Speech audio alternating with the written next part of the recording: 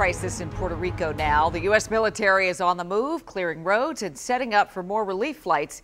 And here's a look at the latest headlines. A cruise ship from Royal Caribbean is in place to pick up almost 4,000 people in Puerto Rico, St. Croix and St. Thomas and bring them back to the mainland. There are new challenges for getting that relief out of the port. 12 major highway bridges on Puerto Rico are not safe to cross. And by week's end, FEMA will have an extra $7 billion for the operations there. We want to talk with you about another island that is part of Puerto Rico. It is just 7 miles off the coast. It's called Vieques, and reporters are just starting to get there tonight, so we don't have any of their work to show you. But we got a little help from the National Oceanic and Atmospheric Administration, and they've got some incredibly detailed satellite photos that show you the island. So let's show you just how detailed as we take you closer to the biggest town on the island, Isabel II, and you can see what appears to be missing. This is a building here with no roof. Debris is everywhere in this block, and the island's famous palm trees are flattened.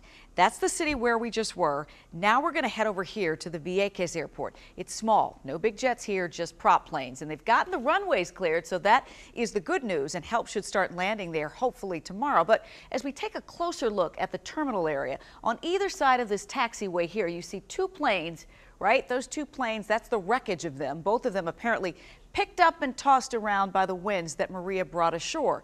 Not far from the airport is the island's only cell phone tower, which now looks like just a pile of twisted metal.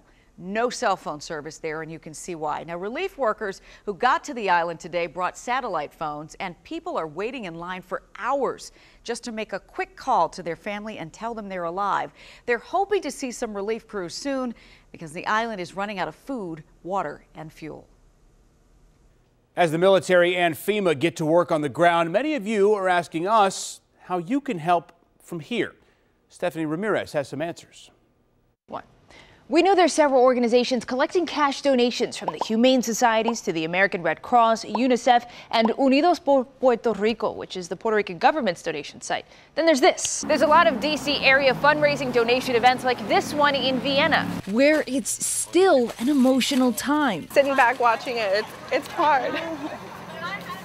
It's okay, we're helping out. Carmen Carreño says she works HR for Windows Catering, which donated this truck. Very positive to see everyone here. She also tells us she just started a nonprofit that was collecting goods for Puerto Rico, in addition to fundraising for the earthquake victims in Mexico. Just be careful wherever you go. Just make sure you ask the proper questions, that you know exactly where they're donating. All the goods collected today, I'm told, are going to the Chantilly site we reported on yesterday for Unidos por Puerto Rico. But wait, there's 3 more letters to that DMV. It's a collection of the grassroots efforts that started in our area on Facebook. They've now united as a DC chapter to Puerto Rico's initiative.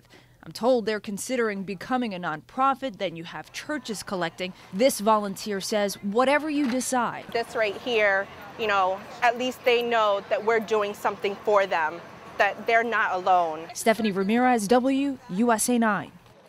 Celebrities are lending some star power as well. Jennifer Lopez and Mark Anthony created a group to raise cash, and DC's chef Jose Andres is pitching in, helping food truck owners there on the island.